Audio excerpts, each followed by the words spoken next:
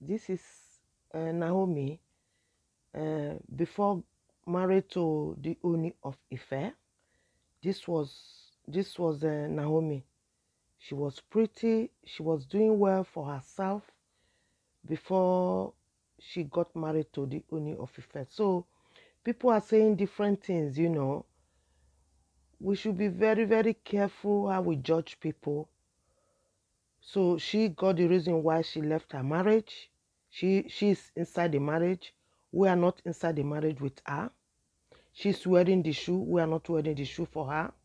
Naomi was a prophetess before she met the Ooni of Ife.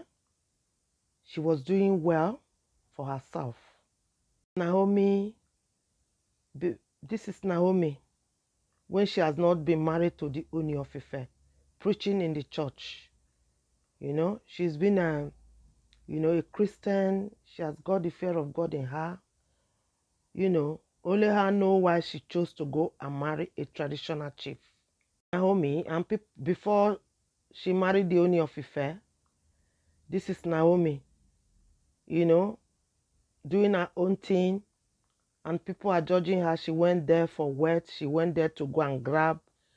She went there to go and get money, make herself fame, you know.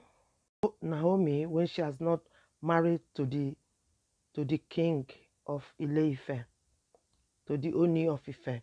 This is Naomi then.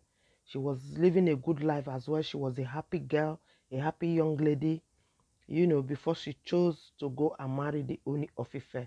So every woman, every girl would like to go and marry a rich man.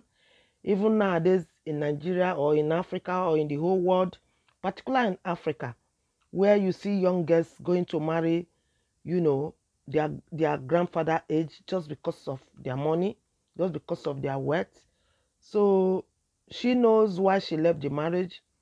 It's her choice to choose to go and marry the Ooni of Ife at the first place. It's her choice again to walk out of the marriage. She knows what she has seen. Nobody, we all are criticizing her. Nobody has been in that marriage with her.